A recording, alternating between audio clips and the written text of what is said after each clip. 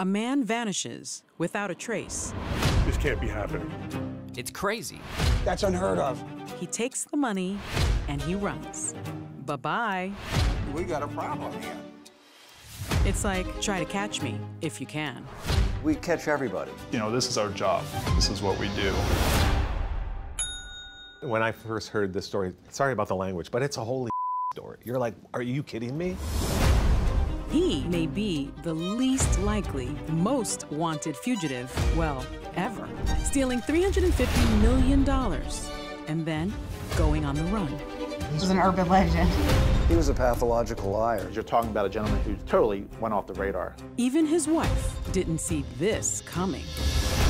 The shock hit me. For decades, the U.S. Marshals have tried to hunt him down. Who is this man, really?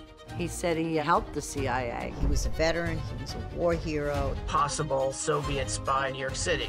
He was connected to the mafia. He's a sociopath. How has he dodged capture and outsmarted law enforcement for decades? He's smarter than the people that are looking for him. Now follow the clues on his trail right along with us. He's got to be in a major city. Somewhere in Switzerland. I still think he's on one of the Greek islands. Is he in Argentina? Or a barbershop in Italy? That's him, I've no doubt. Are they now getting close to getting him? We've got this picture Of the FBI. There's got to be somebody in that FBI that helped him escape. He's still out there, somewhere.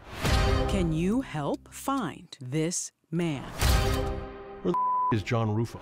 Have you seen this man? Have you seen this Have you man? seen this man? Have you seen this man?